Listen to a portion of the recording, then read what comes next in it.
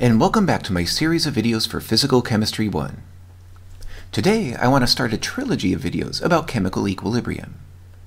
You're probably already familiar with this equation, which tells you the equilibrium constant for a reversible chemical reaction. As you might recall, the equilibrium constant is a number that doesn't have a unit. However, there are many cases in which the expression for K seems as though it should have a unit. For example, consider this simple chemical reaction, in which aqueous iodic acid dissociates to form hydrogen ions and the iodate ion. If we write out the expression for the equilibrium constant, we get this. The concentrations all have units of molarity. That means this expression would seem to have units of molarity squared in the numerator and just molarity in the denominator. That would give us units of molarity overall for the equilibrium constant. So, why don't we have units for K? That's one thing we'll find out today. It turns out that the equilibrium really doesn't have units, and the reason the expression seems to contradict this is because we're actually leaving something out of the equation. To unravel that mystery, let's start by thinking about a simple reversible reaction in the gas phase, like this. The lowercase letters represent the coefficients of the balanced reaction. Since this is a generic reaction, there's not much that we know about it. However, if it's at equilibrium, we do know that the Gibbs free energy of the process is 0. So, let's think a little more about the Gibbs free energy. We'll start by writing the total derivative of the Gibbs free energy. To do that, we need to think about what the variable parameters of this system are. As we saw when we took the total derivative of G in video 29, two of them are the pressure and temperature. Back in that video, we also had the number of moles of the reactants as variables. However, in that example, we were looking at an irreversible reaction. This time, since the reaction is reversible, we actually need to worry about the number of moles of each of the compounds, no matter which side of the reaction they're on. That gives us this as the total derivative. Notice that since there are 6 parameters total, each of the partial derivatives has 5 different parameters that are being held constant.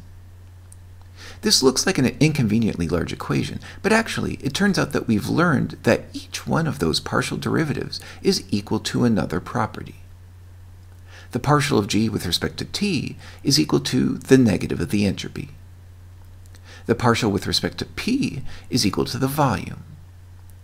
And each of the other partial derivatives is equal to the chemical potential of either A, B, C, or D. Applying those simplifications gives us this. It's very common to have experiments where the pressure is constant. For example, by performing the reaction in an open beaker or flask. That means we can drop out the term with dP in it from this equation. If we also perform the reaction at constant temperature, that means we can drop out the dT term too. Now, with this equation in mind, let's think a little more about the reversible reaction we're studying. Suppose the reaction shifts a little toward the right side. In that case, the number of moles of each compound will change a bit. The moles of A and B will decrease, and the moles of C and D will increase. The change in the number of moles will depend on the stoichiometric coefficient on the compound in the balanced reaction. So, the change in the number of moles of A is given by the coefficient little a multiplied by a degree of change, which will give the lowercase Greek letter xi. So, since the reaction is shifting to the right, the amount of compound A is decreasing. So D and A, the change in the number of moles of A, is equal to the negative of A times d xi. Similarly, the change in the moles of B is negative B times d xi. And the changes in the moles of C and D are positive C or positive D times d xi. If we plug those into our equation for the change in the Gibbs free energy, here's what we get. I'll simplify this a bit by dividing the whole equation by d xi. That gives us a partial derivative on the left side. And on the right side, I'll rearrange the terms a bit so that we're not starting with a negative sign anymore. That partial derivative on the left side is just the change in the Gibbs free energy over the course of the reaction. In other words, it's delta G. One thing to remember about this reaction is that the compounds are all gases. If their partial pressures aren't too large, they'll all behave approximately like ideal gases. Under those conditions, you might remember this equation, which we saw in video 35. Using the definition of the activity, we can write this similar equation that will help us out in our current situation. In this equation, mu naught is the chemical potential at standard pressure, which is 1 bar, and P naught is standard pressure. If we plug that expression for the chemical potential into our equation, we'll get an important and very useful equation. Let's shuffle this equation around a little bit. First, we'll group all the terms containing a logarithm. Next, let's factor out RT from the logarithm terms. Now take a look at those first 4 terms. If we compare them to the equation we had earlier for the Gibbs free energy, we can see that those 4 terms are just equal to the Gibbs free energy at standard pressure. Now come the important steps. As you probably know, a constant multiplied by a logarithm is equal to the logarithm of the item raised to a power equal to the constant. If we apply that to the logarithms in our equation, we get this. Also, the sum of 2 logarithms is equal to the logarithm of the product of the 2 items we're taking the logarithm of. Similarly, the difference between 2 logarithms is just the logarithm of the quotient of the 2 items. If we apply that to the logarithms in our equation, here's what we get. Notice that the denominator in each of those 4 fractions is the standard pressure, which is equal to 1 bar. Since P naught is equal to 1, we usually drop the denominators out of the large fraction, which gives us this. But notice what this means. The original fractions all had no units overall, because the numerators and denominators all had units of bars, and all of those canceled out. Now that we've hidden the denominators, it looks like the units might not cancel out anymore. But because each of these pressures is actually being divided by P naught, the units really do always cancel out, so the overall fraction doesn't have a unit. As we'll see soon, that gives us the reason that K, the equilibrium constant, really is a unitless number. You might recognize that the large fraction is also known as Q, the reaction quotient. It's the ratio of pressures between the products and reactants in a gas phase reaction, whether or not it's at equilibrium. So, what happens when we are at equilibrium? Well, we know that delta G is equal to 0 at equilibrium, so we can put that on the left side. Also, at equilibrium, Q is equal to K, the equilibrium constant, so let's make that change. If I move delta G naught to the left side, here's what we get. So, this tells us that at equilibrium, the standard Gibbs free energy, that is, the Gibbs free energy at standard pressure, is equal to negative RT logarithm of K. That's an equation you may also have learned in general chemistry. Notice that we used a gas phase reaction in our example, and so we use pressures in deriving the fraction represented by the equilibrium constant. If we're looking at aqueous solutions, we can get a similar equation, but we use concentrations instead of pressures. When we do, that large fraction we had earlier looks like this. The denominator in each fraction is called the standard concentration, and it's equal to 1 molar. So, just as we did with the earlier equation, we can drop out the denominators because they're all equal to 1.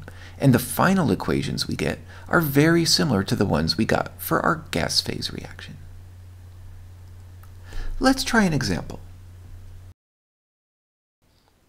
Suppose we have this reaction, and at equilibrium, the pressures of the gases are 0.800 atmospheres for sulfur trioxide, 0.0285 for sulfur dioxide, and 0.0142 for oxygen.